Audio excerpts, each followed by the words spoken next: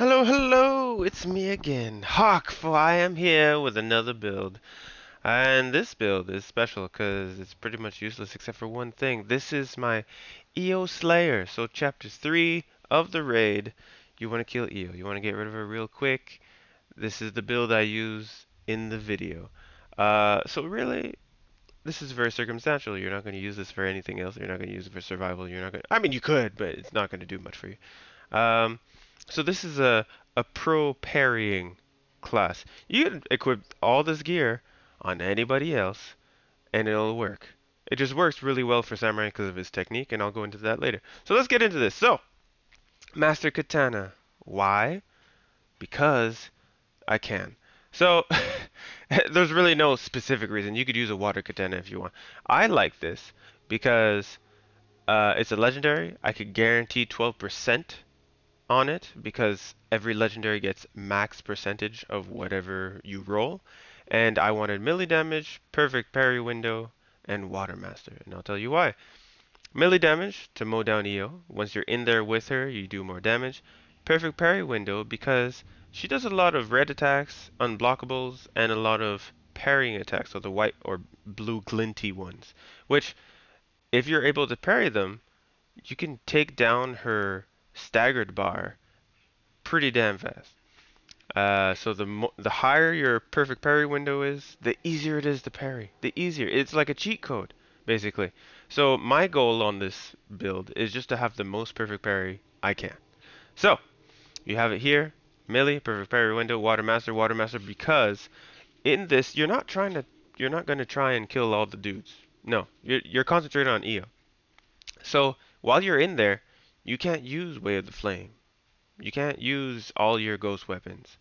So what better than Water Master, because I will be using the water stance, and so each hit consecutively will get even stronger as long as you're using the heavy attack sequence. Next, the bow. Nothing to say here. It's just a regular bow.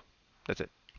Over here, so you could use, there are other charms that have perfect parry window, but I happen to have it on my Mele Charm. I just rerolled the last perk for leeching parry because if I'm parrying all the time, then I want to heal. Because when you're in there, nobody can heal you unless you have a Ronin. But you don't need to have a Ronin in the third chapter. It's easier, but you don't need to. So perfect parry window, stagger damage because why? Well, what are we doing? We're taking down her stagger bar. So the more staggering damage you can do, so the more damage you do once she is staggered, the better it is. So perfect parry window, staggered damage, leeching parry for that heal, and it heals quite a lot. I'm surprised. I didn't even know it healed that much. And well, it fills up your resolve faster, but you don't notice while you're in there. Only once you get out. And yay, dirt throw. Nobody really uses this. I don't mind it, but here it has a perfect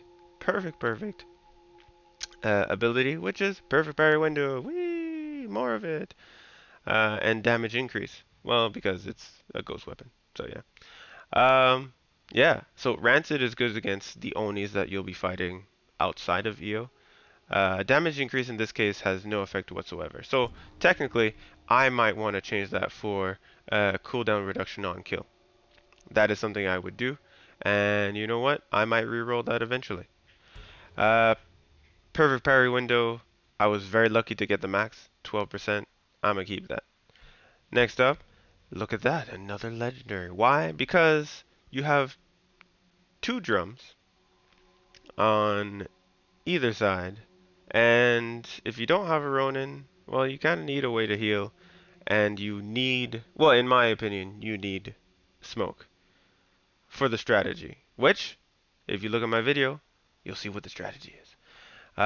So you want that cooldown reduction, and you want the cooldown on kill so that you can get even faster, and then lucky, so you get even more. You might get it again right after. And so yeah, let's get into the techniques. Okay, so you got Spirit Pull because you got to heal. You want to stay alive. You have the extra health because when you're in there with IYO, she can mow you down. If she gets that three hit combo with the unblockable and you're not able to perfect dodge or dodge period, well, you're gonna hurt real bad. So put that extra health. You can definitely put 10% melee damage increase. That means you'll mow down her health a lot faster. But I like the safety net. That's what I like. Here's the magical thing about Samurai. Increase parry and dodge window when at low health. Isn't that magical? So not only do I have almost 36% increased parry window, but I also have even more when I'm low health, which will happen with IYO. So fantastic. I'll be healing because of my perfect parry healing. And then the perfect... Anyways, a lot of perfect parry. That's all I'm getting. And, I mean, the whole point of the third chapter is to kill IYO. You're not trying to mode... Like, who cares? You don't kill the other mobs. Like, yeah, I mean, you do, but not really. So, why not put an extra legendary? So I can heal myself while I disappear with my smoke. So, yeah, that's about it. If you guys have any more questions, just, you can ask them below. And please, please, please, leave a like and subscribe. I'm going to be posting more stuff. So, yeah. Bye!